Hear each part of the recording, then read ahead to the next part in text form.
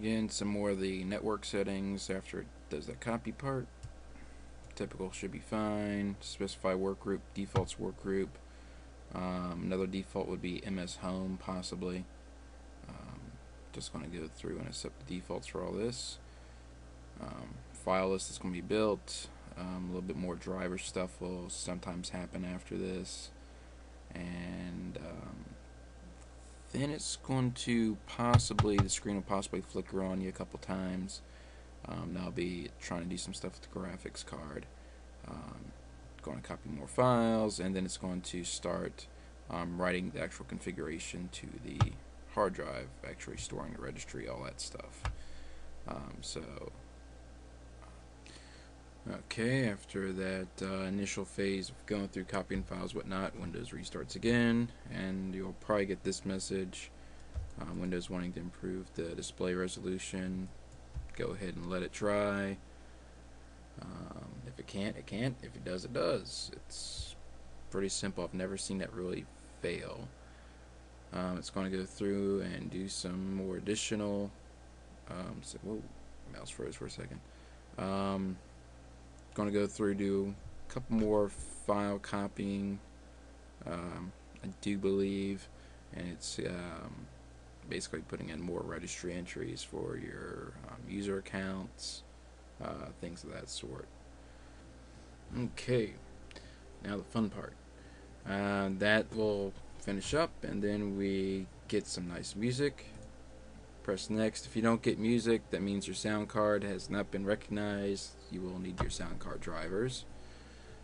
I'll have to do a video one time on how to find this audio file, because it is actually very long. It's going to go through, try and check your internet connectivity. It may or may not find it. Go ahead and just tell it exactly what you will be doing at this phase, just to save yourself some trouble later, even if it's not working at the moment. So next, because we're connecting through a local network. You should go ahead and activate Windows over the internet, but since I'm basically reusing a license just for demo, I'm not going to, because I don't want to invalidate my other installation, because this thing's just going to get erased after this video is done. And you can put in all the user accounts you want. If you're going to go through and set up limited accounts, don't put those in yet. It's, in my opinion, better to go through and do those later after you've already set up your administrator.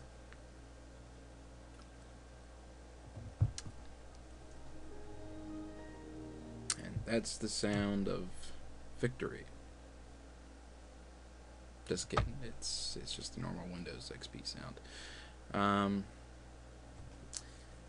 It's going to go through, do more prepping of your user profile here. That owner account just created, it's setting that up a little bit. If you have an OEM disk, it's going to go ahead and log in as administrator. So everything you start putting on your desktop, when you restart the computer and log in as that user account you created, it's going to not have those icons on your desktop. So just so you know that. That is in some builds of the XP OEM disk. I noticed that on some slipstreams it'll do that. So some I've seen it not do it, some I've seen do it. Just so you know, if it happens, that's what happened. Now, if you were good and already downloaded all of your drivers, just hook up your external drive. It'll show up. USB drives by default are built into XP, so there's nothing special about that. Go through and install them. If you're curious about what you do not have installed, start menu, right click your My Computer icon, go to Manage, and then go to Device Manager. And this is where you're going to see all the stuff that is not installed. And what I'm going to do is I'm going to take out my XP disk. Come on. Sit up here. And with that out, I'm going to go ahead and install the drivers for my system, which is going to be through VMware tools, and that's going to add all my drivers for that. What you would need to do is hook up your USB drive. I would say copy the driver files over, put them onto the desktop, and run the installers for them. Some will make you go through Device Manager and manually install them. That's just one of those things you have to go through and basically put up with. Depending on what kind of computer you got, the driver installation is going to be different. Depending on each device driver, it can be different. Most installations nowadays have a setup utility. You just double click it, run it, you choose what you want to install, and you do it.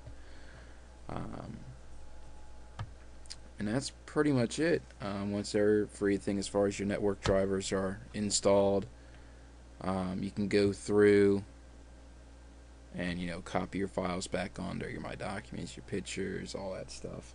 I'll probably make a video at some point on how to back up your stuff, just so that you know where things are located. And that's it. Of course, you need to go through, reinstall any programs, because what you got on here is just plain Windows, straight up Windows. That's all you get with Windows XP right there. And please go through and do all of your Windows updates. I've seen perfectly good systems that people spend the time to go through, wipe it out, reload it. They corrupt it in just a matter of minutes by going online, start browsing the web without getting all their updates. That's critical nowadays, people. You gotta have your Windows updates. Another tip, if you have devices that aren't showing up or being detected, like I have here, a few of those things, don't activate Windows yet. Activate it after you get all your drivers installed. And chances are, if you've had XP on there before, it should just go on through and activate no problem. If you didn't do that, it's going to see some things that's different, and it's basically going to say, hey, you're going to need to contact Microsoft. Good chance of it. Not all the time, but good chance. And don't worry about the Microsoft phone activation if you get that. It's actually pretty normal nowadays to see that. Pretty much you just want to make sure you're not installing on multiple computers illegally. So just to answer your question straight up, and they'll get it. If you did go through and get that message, it's usually because you've installed it a couple times, or it just does not recognize some hardware. So that's it. Feel free to leave some comments on here if you got any questions. Again, you can visit us at www.defcon-5/knock, and hopefully this takes care of all the questions you guys had about this. So until next time, I will see you later.